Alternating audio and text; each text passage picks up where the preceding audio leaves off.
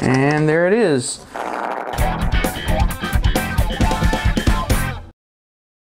Today we're disassembling an Asus X712J laptop. This is a brand new computer.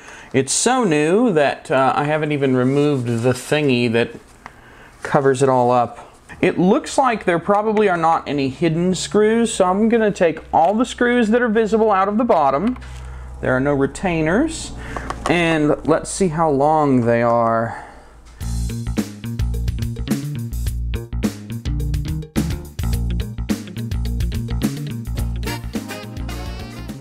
As you can see, the back 3 screws are long and have thicker shafts. The middle 3 screws are shorter and have thinner shafts. And the bottom 4 screws that go to the front of the computer are the shortest, and they have shafts that appear to be the same size as the middle screws. So make sure when you disassemble this that you keep all of the screws, well, just look at the lengths and make sure that you put them back together correctly.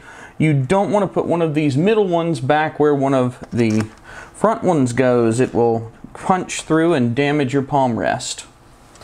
Now, we have all the bottom screws out. Let's pry it open.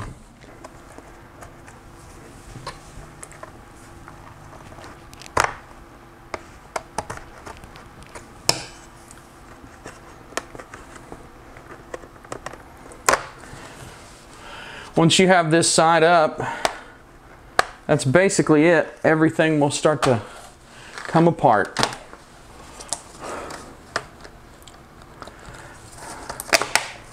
And there it is. Now, right off the bat, I see something I really don't like. This hard drive just came right up. There's not much in this computer either. Look at all this. There's really not much to this. If you look over this machine, you have one replaceable memory stick here. There's an 8 gig stick in here. And then you have a hard drive. And you have a slot here for an M2 solid state drive. Now, I have a 240 gigabyte hard drive style solid state drive that is actually being transferred over from the previous computer. So we're going to take this cable loose here to remove this drive. There are no screws holding this casing on this drive. So what we'll do is we'll just peel it away and put it on the new drive. There are little pins that go in the holes. They're a little grouchy, but so be it. Put the cable back and now we have an SSD. I would actually recommend, if you're doing an SSD upgrade on this and you're not transferring an existing drive so you can reuse your investment, that you get one of these M2 PCI Express NVMe SSDs and put them here. That would be a whole lot better. Just real quick while we're in here, we have a battery that's comically small, frankly, given how big the case is. We have a bunch of empty space for God knows what reason. If you get really bored, maybe you could like store Pez candies or something in here, I don't know. If you look at the design of this thing, it's actually really empty in here. It's kind of shocking how they didn't use this for extra battery. But it is a value system. It is a nice value system, but it is not a $1,200 gaming rig. So I guess I can't fault them.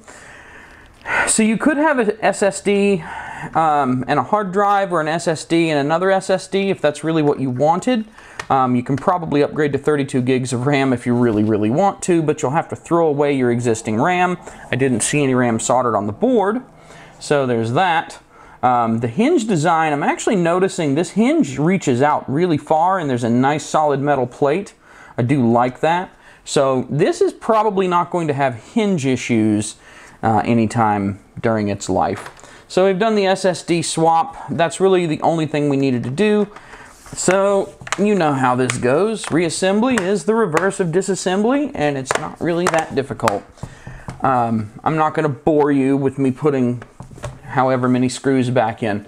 I hope this has been helpful. Thanks for watching. Like, comment, subscribe. Go to jodybruchon.com for links where you can send me a little cash if this helped you, because that helps me continue to make these videos instead of doing other things that pay me more money. Thanks for watching. Have a great day.